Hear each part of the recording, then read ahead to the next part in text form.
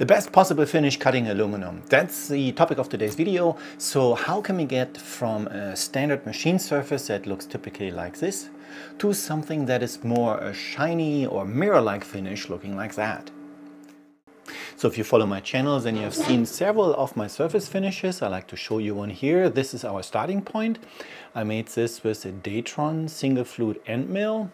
Yeah, and that is a good technical surface. It feels good, looks good, and let's see how we can make that better. This is a tool I'm going to use. It's actually for steel, but in this case it'll work. And my workflow is that I first measure the tool length itself, so make a tool length offset right here on my probe on a stationary position. Then I take the probe and I place it onto the top surface of the part. So Z0 will be on top of the part, and then just zero that out so that we can later on go down precisely by, yeah, in some cases just hundredths of a millimeter. So start the program. And just, I think here I take maybe 0.1 or 0.2 millimeter off the top surface.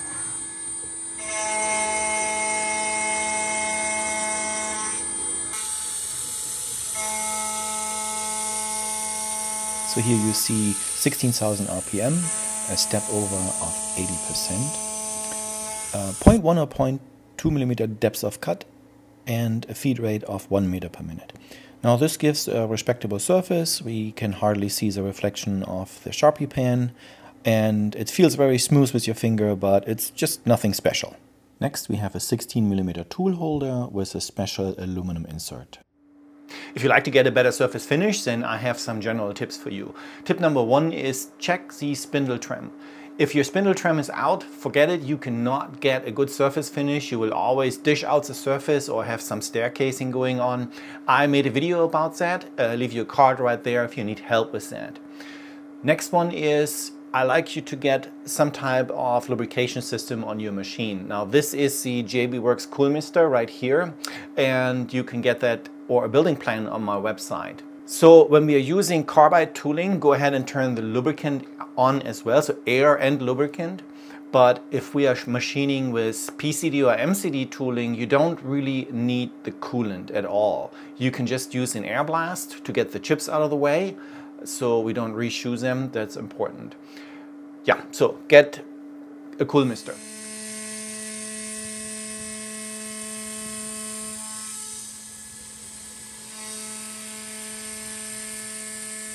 0.1 millimeter depth of cut, definitely an improvement to the regular steel insert. You can now read the word Sharpie in the left side of the part. On the right hand side is a bit unique to my machine, what's going on there. Also, I'd like to point out that the step over of 65% is low, 80 would be better. So this is the 0.03 or 0.03 of a millimeter depth of cut, and I don't think it is making actually a big difference to the 0.1 millimeter that we had before.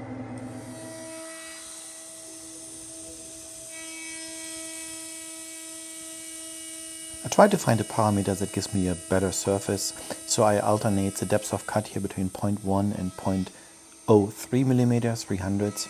The feed rate between 800 millimeter and 1.2 millimeter. I think one time I already went down to 400 millimeter per minute, but I don't really see that the surface is giving much of a response or that there is a big change how it looks like. So I think this is what we can expect from an insert for aluminum.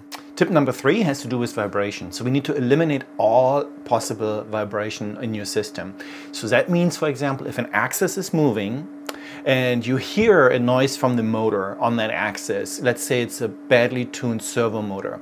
For me, I learned this in this exercise here, that my surface finish in the y-axis, so in the long axis, is way worse than it is when I move X only. And I think that has to do with my motor tuning. So Y is just not quite as quiet, so to speak. The motors hum a little bit when I go slowly, and I can definitely tell that I can see those vibrations as artifacts in a mirror finished surface. The next is that I like you to measure the runout on your tool if you have difficulties and possibly get a higher quality collet. So a collet can cause a bad runout, and that will also cause the tool to oscillate, and you will see that in your surface finish.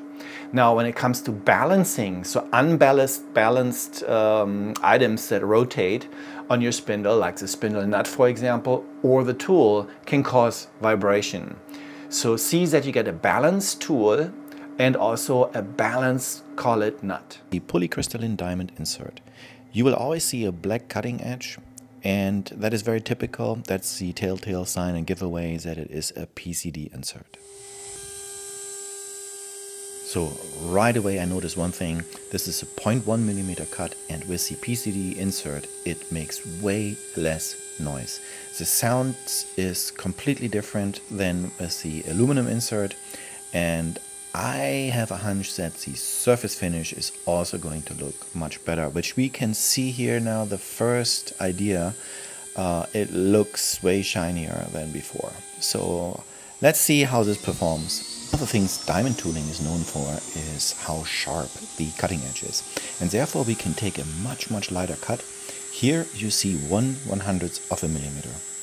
Now with the monocrystalline diamond, there are cuts that I know of some machines can perform that are to a micrometer. So we're talking about maybe 2/1000ths of a millimeter. And there's not much rubbing going on, and therefore we can make such small chips. So here you see me changing the direction of the cut again, because I'm not happy with the cut quality. I'm a little disappointed in the PCD tooling. So I change out the material to a block which is actually casted, just to see if I can get a different surface. But what you see right here is as good as it's going to get, and I'm going to leave it with this. Next up is the monocrystalline diamond. So whenever we see a single crystal that is yellow, we know that we have a monocrystalline diamond. And I'm very excited to try out this tool. And they are expensive, by the way. So the cut you see right here is actually the second cut. The first cut, I just lowered the tool into the material. I don't use a tool length sensor for diamond tooling. That's just something I don't do. And therefore, what you see right here is a second cut on this block with this tool. And it is a depth of cut of 3/100ths of a millimeter. And you can already see how shiny that surface is. Here I changed the RPM from 18,000 to 24,000. And actually, just subsequently with all of the rest of the cuts, what I try to do is change one parameter at a time. Here you see 24,000 RPM, and then from 800 down to 400 millimeters per minute. That is this cut right here, 18,400 millimeters per minute. And then I make the same cut one more time with 1.6 meters per minute, so double the 800 that I initially had. And I'm really happy with this particular cut, and I think I'm going to leave it with this right here. Awesome. You can see the reflection of the spindle up here. It's amazing, I think. And look at the Sharpie. So the main takeaway from this test for me is that I don't really like to invest into polycrystalline diamond tooling. I think that it's not worth it.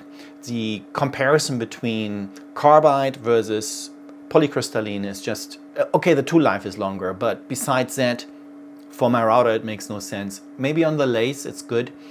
However, the monocrystalline, the MCD tooling, oh wow, what a difference we have seen there. And I think for one or the other project, I would love to have a tool, but also, you know, double check. It's a fun project if you want to check your machine out, how good of a surface it can really make. So I enjoyed this whole thing. All right, so that's it for this video, and I'm going to catch you in the next one. Take care. Bye.